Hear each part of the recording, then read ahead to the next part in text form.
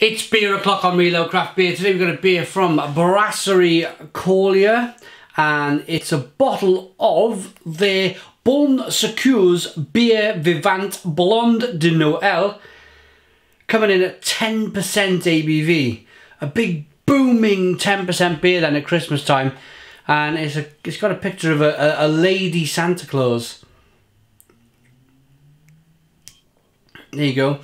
I'm not sure if you can see from the camera, but no, you're not going to be able to see that, but there's lots of, oh, maybe you can. Can you see all that suspended yeast? Look at that. Looks great. Should we pop it? Let's get the glass ready, because this one's going to go a bit bang. A bit kind of bangy on me. Here we go. The beer is available from beersofeurope.co.uk. Link is in the description box below if you want to go and visit their website. Boom! Here we go then. Look at that smoke.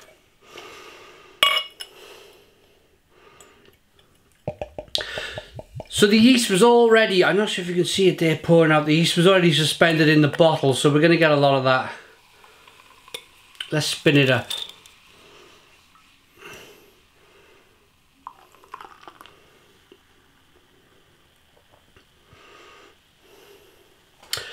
Blonde, you know, it's a funny one, isn't it? Yes, I've had some lighter kind of blonde ales that are very strong. Maybe not 10% strong. Maybe I've had one at 10% before. But you always associate Belgian beer. I'm not even sure if this is Belgium. We'll get that. Get there in a moment. Yeah, it's a Belgian beer. You always associate a Belgian beer that goes over kind of 8, 9, maybe 10%. You always think it's going to be a darker ale. When you got a lighter ale at 10%, I don't know about you guys, and even after drinking 3,500 beers or whatever, it still slightly throws me out when I have a beer that is 10% and it's a blonde ale. Maybe it's just my psychological thoughts of this particular beer. It's probably going to taste absolutely fantastic. It's just my association with Belgian beer is kind of 9-10%. They're usually a lot darker. I'd like your comments on this, because I don't know if you guys feel the same on this. But yeah, I'd be interested to read your comments. So a hazy blonde coloured ale, nice level of carbonation in the glass, lots of yeast. Look at that yeast there. Nice one finger white head. Let's get the aroma.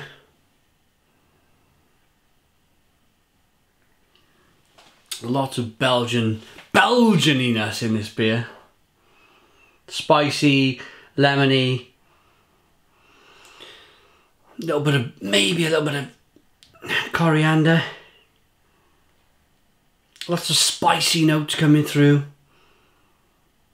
and some Belgian candy crystals. Let's dive into this one. Cheers.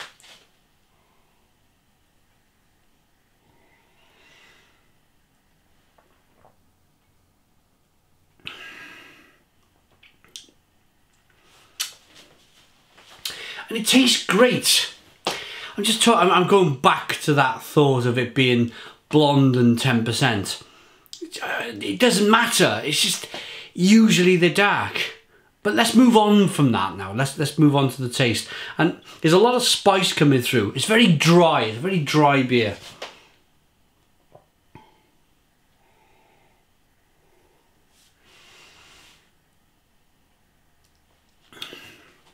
Nicely carbonated. That carbonation fizzes on the tongue. It releases flavours of lemon, Belgian candied sugar, a little bit of orange peel, a little bit of coriander, maybe a touch of banana, maybe some kind of some green apple taste in there as well. I'm not suggesting cider at all, but just a sweet green apple.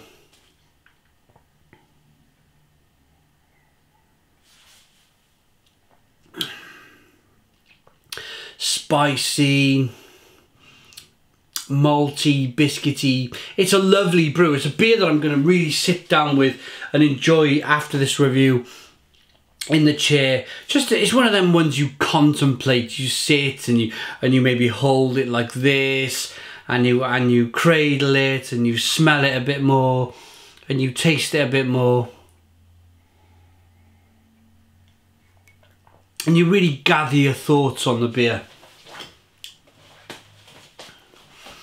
In terms of mouthfeel, again, for a Belgian beer at 10% ABV, it's just wonderfully, wonderfully drinkable. It's like drinking, it's got the consistency of a 5% blonde ale, not a 10% blonde ale. It's not medium bodied at all, it's completely refreshing.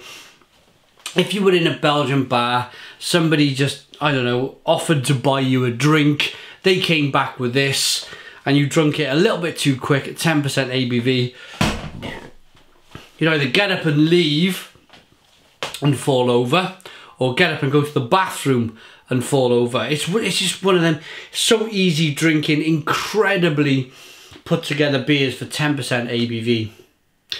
Let's give it a rating.